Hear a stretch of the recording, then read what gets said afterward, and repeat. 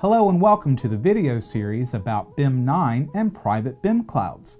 My name is Brian Smith, and in this video we're going to see what it's like to access a Revit model over a private BIM cloud. If this happens to be the first video you've watched in this 6-video series, I'll show you how to check out the other videos at the end of this demonstration. For now though, let's see how a private BIM cloud works. I'm connecting to the private BIM cloud with a MacBook Pro from my home office here in Virginia Beach, Virginia, over a Wi-Fi connection. The private BIM cloud is physically located in the BIM9 office in Las Vegas, Nevada. Now I'm going to switch my desktop to the MacBook Pro, and to get things started I'm just going to go down here and launch a remote desktop connection client.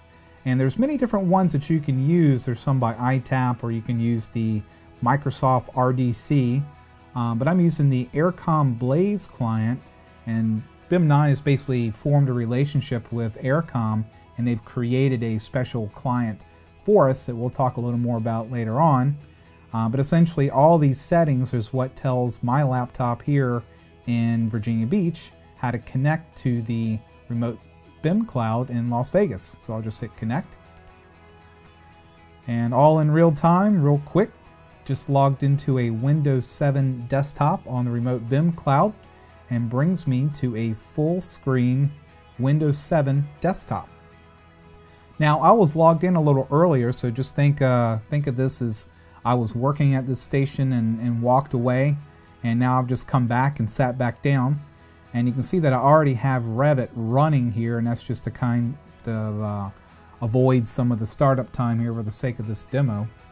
But now I'm in Revit, and what I want to do is I want to pull up this advanced sample project, and I like using this project. First off, it's fairly small, 13 meg in size, but it's a model that ships with Revit, so you can use this and open it to compare on your own system. And this is loading this in real time. Plus it's a fairly complete model. There's a lot of geometry in it, and it's a good representation of a typical project.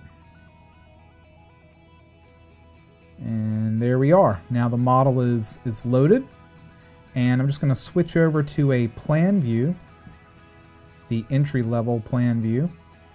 And again, now I'm just working the way that I normally would. I'm going to roll my mouse wheel here, and I'm zooming into this entryway area mechanical space. And just as I might do in real life, I'm going to select this door, and maybe I'll go in and change the type of door by selecting the pull down here. And maybe I'll just change this to a single door for an example. And I can grab this door and I can move it around and do whatever I would normally do. I'll just change some change some text here. Mechanical. I can pan around, zoom in and out just as I normally would, just by rolling the mouse wheel. Alright, I'm going to switch to a 3D view, and you can see that pulled that up almost instantly. Everyone likes to see how the 3D performance works. I'm going to hold down the shift key and just kind of orbit around. You can see how smooth that is. And just for the sake of doing something a little more interesting, I'm going to go in and orient this 3D view here to a section view, the section through the main stair. There we go. I'll just zoom in a little bit and pick a piece of furniture here, and we'll orbit around that piece of furniture so you can see the section a little better. And again, this is performing just as though, you were sitting there at the workstation in Las Vegas. Now, as I said, this is basically a small model. So let's open up one that's a little bit larger. I'll just close this one out. And I won't say the changes, and this will take me back to our opening screen. And this time I'm opening a model that's a little bit larger. So I'm going to choose open. And I want to point out that this private BIM cloud is connected to a network, just as though your private BIM cloud will be connected to your network. And the model that we picked for the example before was on the local C drive, but this time I'm going to go to our network K drive. See a bunch of folders here. I'm just going to go to a data set where I know that we have a model that's about 97 meg, a little larger than that. And I'm going to go ahead and I'm going to open that. And while that's opening, I want to say that, you know, even with this being almost 100 meg file, which normally takes a while to do, the system that we're working on is highly optimized specifically for Revit. And I also mentioned a little bit about the Aircom Blaze client that we're using. Revit is a little less picky about the client that you use, but we worked with Aircom and they actually made some enhancements to the Aircom Blaze client that allowed us to do some special things when working with AutoCAD. So if you've ever worked remotely with AutoCAD, you may notice that there's a lot of cursor bounds, meaning when you move your crosshairs around, it takes a while for the cursor to hang up, and they actually were able to address that and fix that and make it workable. All right, so now our model is open. And again, you know, this is a model that's almost 100 meg, but you'll notice that this is probably not the best way to construct a model. It's actually one of these smaller models just duplicated a bunch of times. But I will go in and I'll orbit around inside here.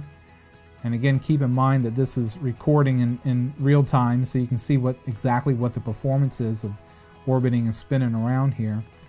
And to get a better feel for what this model looks like, I'm going to switch over to plan view.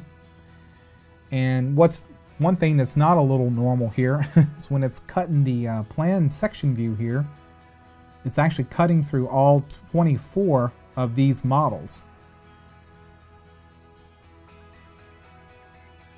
And there we are.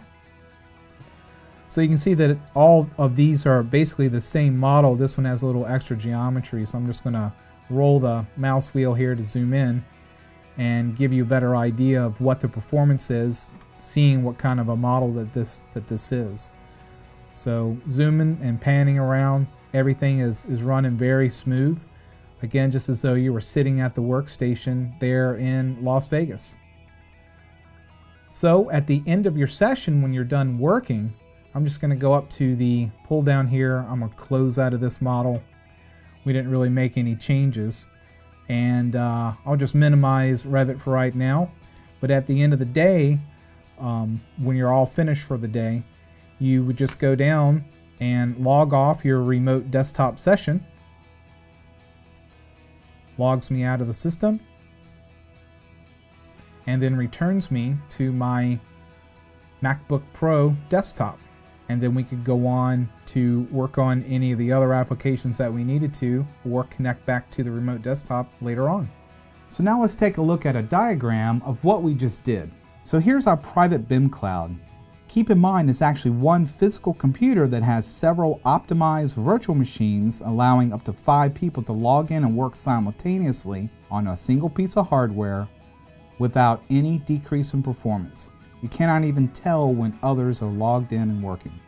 So here we are, a remote user. We connect over the internet through an uncommon port and firewall to the private BIM cloud. The PVC would sit in your office normally in the same vicinity as your file server. So when you saw me open the model in Revit, I could have just as easily navigated to a network share or map drive and loaded the model from there. You'll also notice that others within the same office at their workstations will be working just as they normally would, opening models on drawings from the server. There's no change in the normal process for these guys. Finally, over here you can see thin clients. We'll expand on this in a video about problems a private BIM cloud solves, but for now, think of these computers as low-powered or older computers. These users can connect to the private BIM cloud over the internal local area network and get the same performance on their old clunkers as you would from a high-powered workstation. So now you've seen how Private BIM Cloud performs. Instead of bringing the data to us, we went to the data. The only information that's traveling over the internet are screen updates, mouse clicks, and keyboard taps. You can even print and plot right over the Private BIM Cloud in either location. Finally, you can choose what you'd like to learn about a Private BIM Cloud next.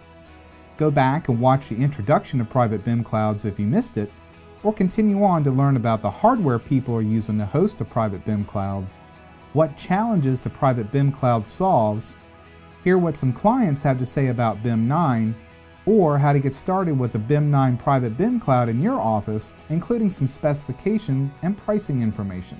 Thank you for watching, and again, I'm Brian Smith. For any other information, be sure to check us out on the web at BIM9.com.